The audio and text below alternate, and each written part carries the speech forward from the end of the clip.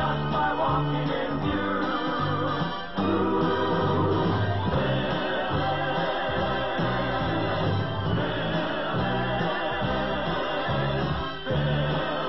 Phyllis, it sure isn't you.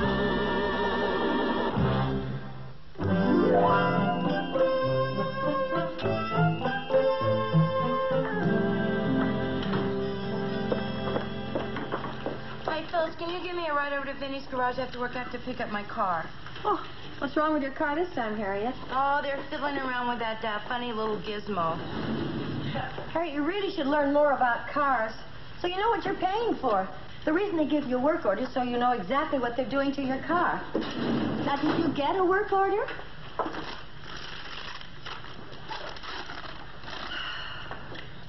Fiddle around with funny little gizmos. Let me know if they do good work. My gizmo's on the blink, too. I'll let you know. Harriet, did you get my doctor's appointment? Oh, yeah, you're set for 2 o'clock, Leonard. What's the matter, Leonard? No, nothing serious. Just an old college football injury. My knee. Yeah, how did it happen? Well, it's my senior year. Big game against State for all the marbles. Rough game. Score was tied 14-14. We had the ball on their 30-yard line. 4th down. 2 yards to go. That's when it happened. What? I got up to get a bag of peanuts and tripped on my blanket. I had to be carried to the bleachers on a stretcher. Got quite an ovation from the folks in the stands. That's when I decided to go into politics.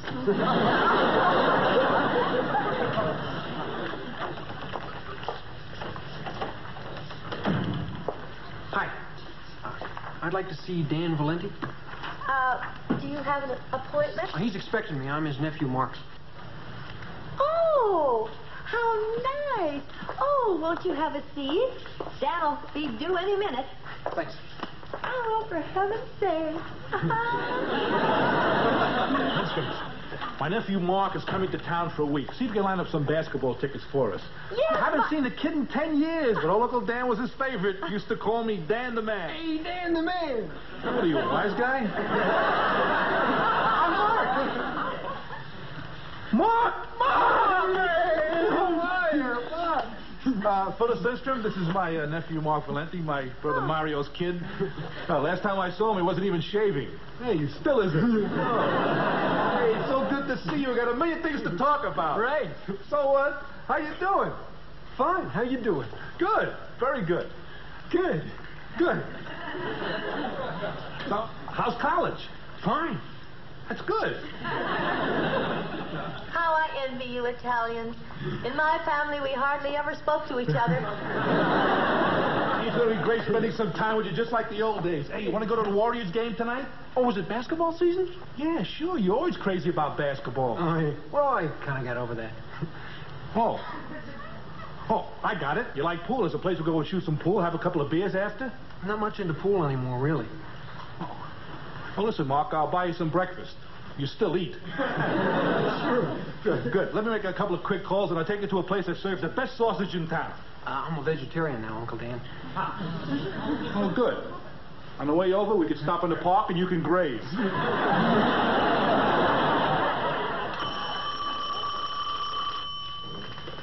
Supervisor Valenti's office. Oh, hello, Beth. Oh, what a surprise. Are you calling from your dorm? A gas station. You're on your way home. Beth, what's wrong? Life is wrong. Could you be a little more specific? Oh, no. Oh, Beth. Oh, honey. I'll meet you at home right away, and we'll talk, all right? Bye-bye. Going somewhere, Phyllis? Oh, I have to go home, Harriet. Beth's boyfriend just broke up with her, and she sounded terribly distraught. Oh, that's a shame. Oh, she'll feel better after we've had a talk. Can you cover for her? Oh, sure. Now, what am I going to tell Dan? What do you mean, what are you going to tell him? Dan's a sensitive, understanding man. Tell him the truth, of course. Lindstrom, where are you going? My house is on fire.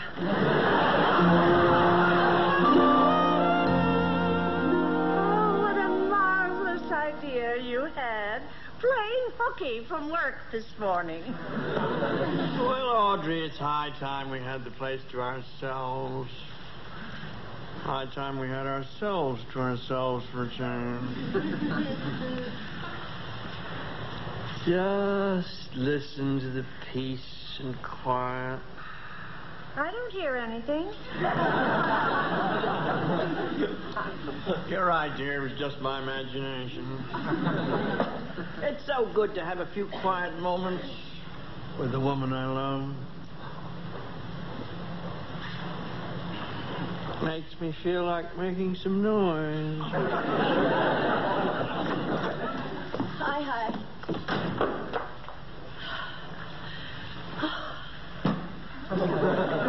Oh. Am I interrupting something? I don't know. It's been so long I can't tell. What are you doing home, Phyllis? Well, Bess called me at the office and said she's on her way home from college. That boy, Paul, who she's been dating, broke up with her. Oh, that's too bad. Poor Bess. She must be very upset. Well, she was when I spoke to her. But that was a half hour ago. You know kids. She's probably over it by this time. Oh, Mom. Oh, Bess, dear. I think I'll go to court and convict somebody.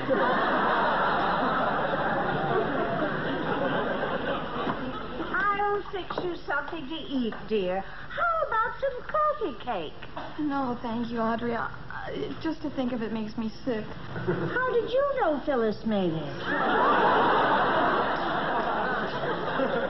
Oh, Bess. Let it all out. Tell Mommy where it hurts.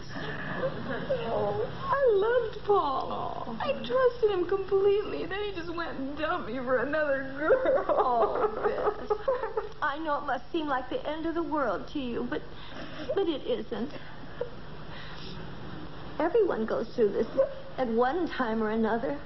Excuse me for interrupting, dear, but sometimes when I get a little depressed, I go out and buy something.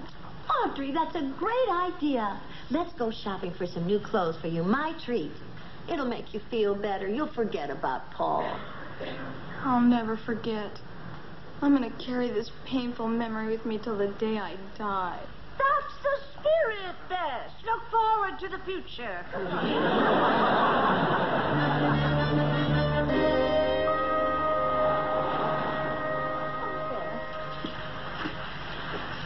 This looks like a nice place. Oh, I like this store. May I help you two girls? I love this store. My daughter is looking for something to highlight and accent her personality. How about something in black crepe? We just got these in today. Oh, would you look at these gorgeous dresses? Oh, which one do you like best? They're both so lovely she can't decide.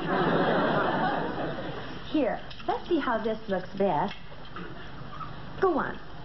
It'll be perfect for when you go back to school. Mom, I told you, I'm not going back to school. I just want to crawl in a hole.